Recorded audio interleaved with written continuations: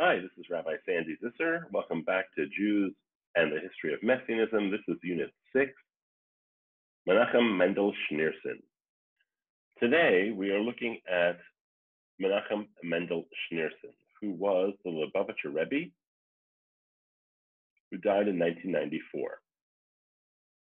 So before looking at Schneerson's life as the leader of the Lubavitch movement and why people thought he was the Mashiach, let's take a step back. And I'd like to look at a text from the Chatam Sofer. He said that in every generation, there is one righteous tzaddik who merits to be the Mashiach. And when the time comes, God will reveal God's self to him and send him.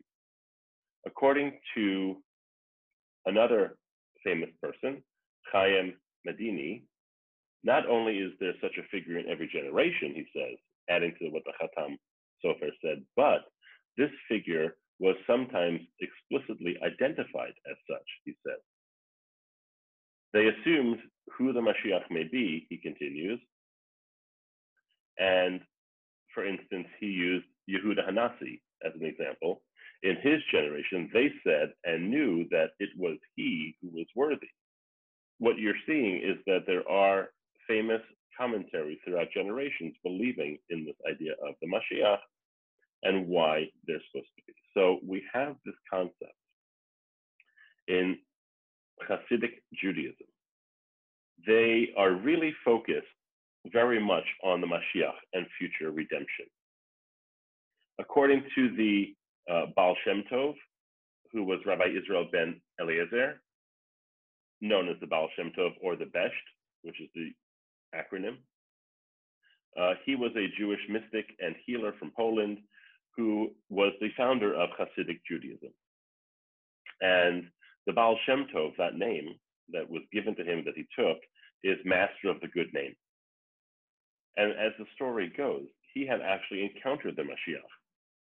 And he had asked the Mashiach, when will you come to the world?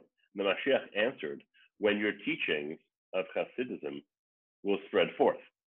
And many Hasidic Jews believe that there's a need to spread their message. And the more they spread their message, the sooner the Mashiach will come. And throughout Hasidic history, there have been numerous cases of Rebbes that have been identified by their followers as worthy of being the Mashiach. And Menachem Mendel Schneerson is one of those people. So when you're looking at Hasidic Judaism, or Chabad Hasidism, has a long history of hoping that their Rebbe is actually the Mashiach. Schneerson himself spoke of his father-in-law, Yosef Yitzchak Schneerson, as the Mashiach of his generation. And also, Chabad Rebbes often speak with a great passion about the coming of the Mashiach and the coming of the Messianic era, about how it's relevant, how it's imminent. So, in a speech that Joseph Bar Soloveitchik gave in 1942, he praised the efforts of Chabad Lubavitch, who were trying to raise awareness of the coming of the Mashiach. And Soloveitchik said, Soloveitchik, by the way, was the major American Orthodox rabbi. He was a Talmudist, he was a Jewish philosopher, and he said that the Lubavitcher Rebbe speaks and publicizes about the Mashiach. So after Yosef Schneerson dies in 1950, his son-in-law, Menachem Mendel Schneerson, becomes the seventh Rebbe. And he was a passionate believer in the coming of the Mashiach. In fact, he had once written a letter to Israel's president, Yitzhak ben Zvi, that from the time, quote, from the time that I was a child attending Cheder, and even before, the vision of the future redemption began to take form in my imagination. The redemption of the Jewish people from their final exile to redemption of such magnitude and grandeur through which the purpose of the suffering, the harsh decrees, and the annihilation of exile will be understood. End quote. He encouraged people to focus on the world to come. He encouraged people to focus on the Mashiach very much. And he actually preaches and teaches it any chance he can get. And he would finish every public talk or teaching that he did with a prayer for the coming of the Mashiach. And as early as in the 1970s, he sought to raise awareness of this messianic age by encouraging people to learn and become knowledgeable of the laws of the temple, and laws that only would actually apply to the Mashiach when the Mashiach actually comes. And his passion about the need for a Mashiach became more and more well known. So under Rabbi Schneerson's leadership, Chabad focused on the importance of each Jew to observe rituals and obligations and the commandments, which would hopefully hasten on the coming of the Mashiach. The Chabad slogan, Mashiach Now, was a main tenet of their movement under Schneerson. And the movement established and maintained community service, welfare services, educational and religious services, programs in over 100 countries throughout the world. And Chabad does this in ways that they could spread their knowledge. So based on what Schneerson had said, that it would bring the coming of the Mashiach. And in fact, millions and millions of followers have been attracted to Chabad over the years because of this outreach. Now, there was some controversy in this that we don't actually know 100% if Menachem Mendel Schneerson expressly asserted that he was the Mashiach. It's clear that he spoke and acted in the manner that led people to believe that, right? But he actually is acting like what the Rebbe is supposed to act like, which is very much so similar to what people believe that the Mashiach should act like. So he would give his followers directions on personal issues, on religious issues. He'd give them advice on healthcare issues, investments, family and personal relationships. His advice dealt with ritual requirements, like correcting your mezuzah if something bad is going on in your house. And he also was the center of many miraculous tales that may or may not have happened, but the lore was bigger than the man. Now, what's interesting and what makes Schneerson different for his followers than so many other of the Lubavitcher Rebbe's that came before him, the other 6 that came before him, was that the founder, Schneer Zalman, predicted that the Messianic era would be the Shabbat of the world, right? And he believed that it would begin in the 7th millennium. And because the year 6001 in the Hebrew calendar, which begins the 7th millennium, falls on 2241, Schneerson calculated that in our time, right, in the 1990s, you would start feeling the effects of the coming of the Mashiach and the coming of the Messianic era.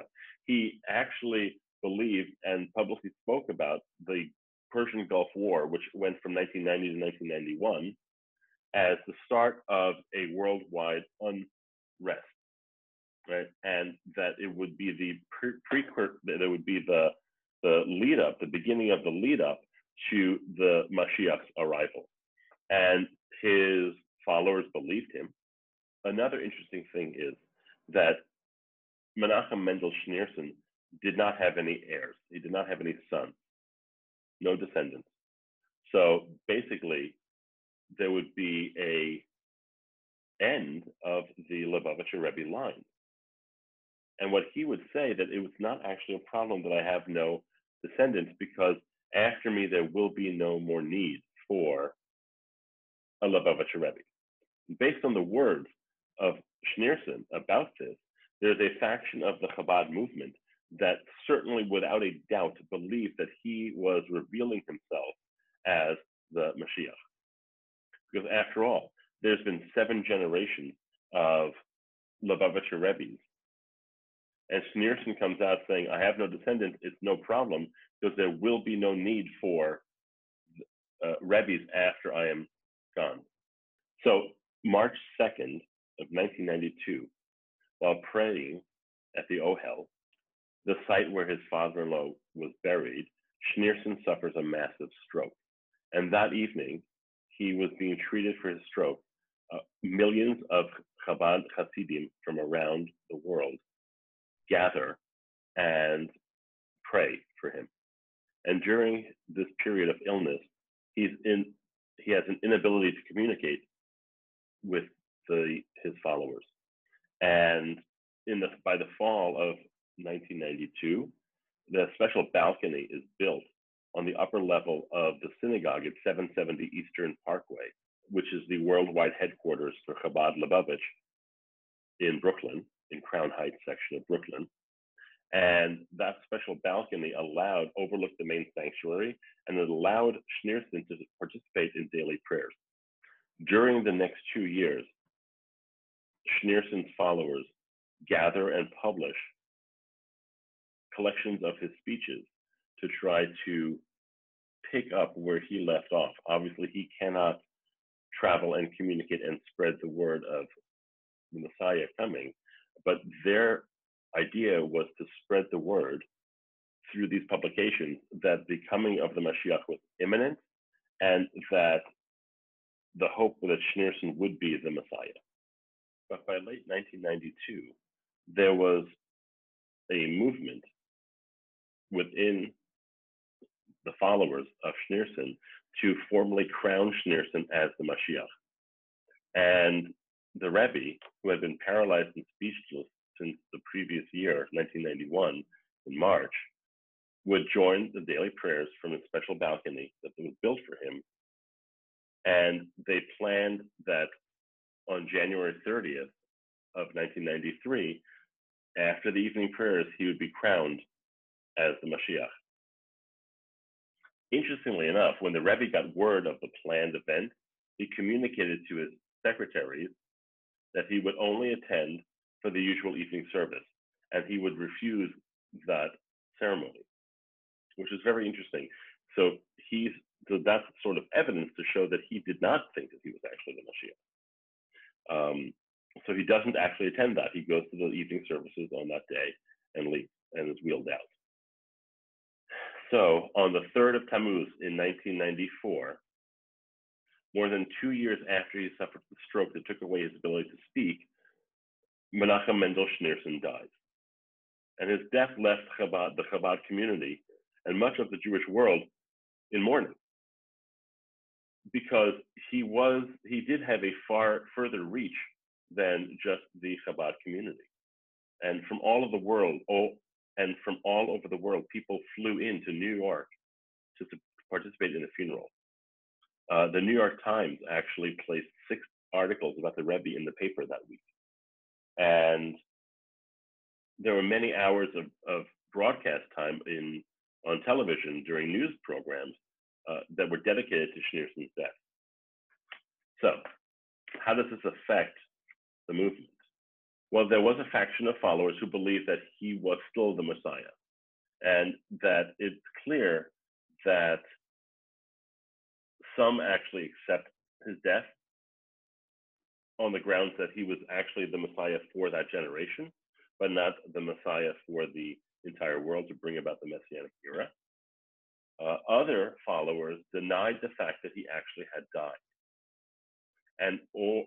or insisted that he would return as soon as the people fulfilled the conditions of the Messianic era, meaning to go back to that original story that only when the people were worthy would the Mashiach come, right? To go back to the concept of the Chacham Sofer, who said in every generation there's a righteous man, a tzaddik, who merits to be the Messiah. And the only way that we could have that happen is that if we are worthy of it.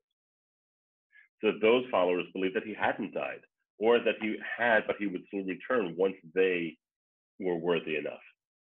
So what would happen is that they idolize him in many ways. They make pilgrimages to his grave. They make pilgrimages to 770 in Brooklyn. They venerated his picture. They celebrated him with prayers. They seek advice and follow his advice for current life decisions based on past decisions that he created and made.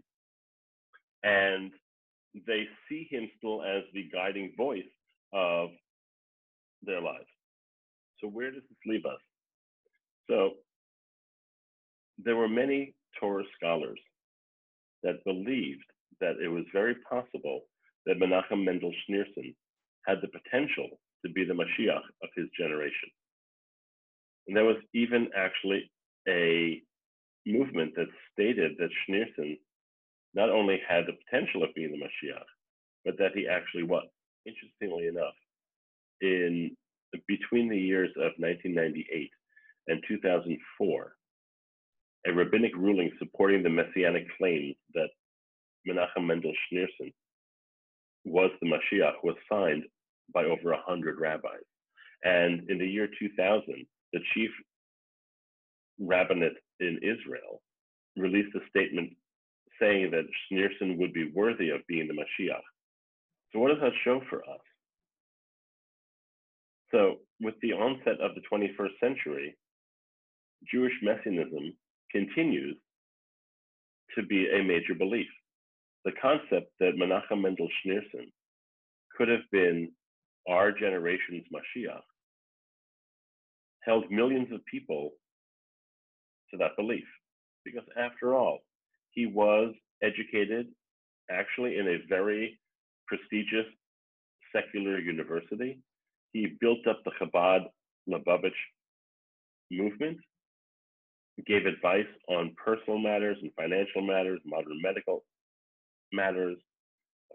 He gained a dedicated following in America during a period of time where Jews were doing well. Right? There was prosperity. So is Menachem Mendel Schneerson any different than any of the other false prophets that we had seen? The one major difference for Schneerson was that he never actually came out publicly, declared to be the Mashiach, and declared the Messianic era to be upon us. He didn't try to trick or to rob or to steal from anyone. He was the leader of his community. His followers believed, at least some of them believed, that he actually was the Mashiach. And they believed it because of his acts and his deeds, his teachings, his behavior. If you ever met Menachem Mendel Schneerson or had the ability to hear one of his talks, you would see that he was a very highly educated, highly spiritual, personable, reflective person who, in fact, touched millions of lives. Did that make him the Mashiach? No.